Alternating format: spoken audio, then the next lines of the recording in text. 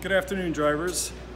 My name is Stephen Montgomery. I'm a safety manager for Schofield Transport. Today what we're going to be doing is talking about the 3-inch Roper pump. This is our chemical liquid pump that we use throughout our fleet.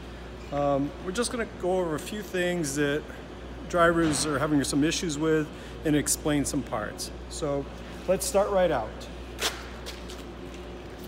When you look at the Roper pump right here as a whole, the first thing that you notice is right off the main shaft here, there's these lock nuts here, and the lock nut here and the adjustment nut here. What this does is it tightens the packing so that you can adjust the packing on the road. All you have to do is loosen up this nut here and tighten this nut up here, just like this, when you're on the road. If you have product leaking out of this point right here on the front, it's the packing. And you can tighten that on the road. So with the pump shut off, equally tighten both sides, this side and on the back side, which is right here in the same location. So it's very simple, 2 nuts, just tighten them up. Start out with half a turn each, tighten them back up, and then go from there. So that's the first thing that's the most troubling point we have on these Roper pumps, is leaking at the packing. If it continues to leak after you've already tightened it, then we need to bring it in and get it replaced. The second point that I want to show you is the actual gears of the pump. This is a mechanical pump, and you can see the gears inside. So when we turn the gears, when we turn the main shaft, you'll see that the gears actually rotate. This is what we mean when we say a gear-driven pump. Now, this is the exit, this is the inlet. When you're hitching up to a pump for the first time, it is very important that you check the rotation of the pump. You do this by putting a piece of paper over the internal or the inlet side, or on the pressure side, which would be here. You put a piece of paper, say which side is pulling and which side is pushing. So the suction side is always hitched to your trailer, the pressure side is always hitched to the customer. It is very important that you do this. You can actually pump product into your trailer from a customer's storage tank if you're not correctly hitched up. Very important. Let me tell you again, make sure that the orientation is correct. Pay no attention to what's on the standpipes or on the pipes coming off the pump. Make sure that you physically check which side is suction, which side is pressure. And you can do it with a piece of paper over the pipe or your hand or anything, just to feel which side is pulling and which side is pushing. So once we do that, all right, I'm going to show you the inside of the pump and how it works. On the back side of your pump, you're going to see this big box right here with a screw coming off of it. This is the bypass for the pump. This right here, this nut, when you adjust this screw right here, there's a spring inside and it adjusts the pressure so that if this is in case there's a block in the line and the pump shuts off, or you can't start, the pump stops pumping because of a blockage in the line someplace. Instead of blowing a hose, what will happen is the pump will recirculate within itself, and I'm going to show you that. So I've taken this apart already just to be able to show you. There's like 10 or 12 bolts on the back side here. But anyways, this will come off right here like this. This is the bypass right here.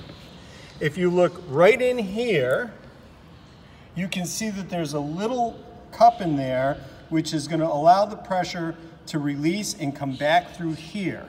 So what happens is, when pressure comes on here, it comes in here, it releases, pushes the spring, which is in here, allows the product to come back down around and come right back out here and circulate back through the pump. So if there was a break or a block in the line, this pump is designed so that it recirculates within itself. The problem is that when we have a pump like this, a lot of times the drivers don't make sure that they're cleaned when they're at the tank wash. The only way to properly clean this is when the tank wash shuts the pressure side off while still putting product into the pump, and it forces this open. It's important because if you had a heavy product like a resin or something like that, it would get in here and gum this up so that you could not get it, and over a period of time would actually harden. So this one is operating correctly. It's important that you make sure that they go ahead and open this up manually when they're washing the tank. And that's by shutting the pressure side off and letting the inlet side pull the product in and force this to open up. When we talk about a gear-driven pump, this is what the pump is actually going to look like. Right here, if you take off the back side, you'll see that there are some gears. These are the gears that we talk about. So I'm going to take one out so you can see it. This is what the gear looks like. Not much to it, but you see where the rust is right in here? When we tell you that you need to churn these pumps over on a regular basis, this is why, because the rust in here will collect with the rust up here, and this pump will become impossible to churn. So you can see a lot of the older drivers will carry a pipe wrench with them. They'll get on the main shaft on the front where the yoke is, and they'll churn the shaft back and forth in order to free that pump up. This is what it looks like. When we talk about a gear shaft or gear-driven pump, this is what it is. So it just slides in here, locks into this place right here, slides in. Then when the shaft churns, this is what you get right here. We're turning the shaft. You can see that the pump is actually moving, and this is the way the product would move. It comes in and is pushed out. This pump can go either way. So it doesn't matter, we rotate the pump, all right, to have it so that we have the inlet and outlet in the right direction, but it's designed so that it only goes one way, but it can be turned the other way, and we can use it the opposite side just by reversing the body on this. But you don't have to worry about that. This is the way it works. That's the gear-driven pump, and those are the things that you should watch for. So I hope that helped you have a better understanding of a Roper pump. And if you have any questions about it, just give me a call. They're very simple, easily worked on in the field. And the reason why we like Ropers so much is they handle such a broad spectrum of products, from heavy resins to acetones. So thanks a lot for your time, and as always, drive safe.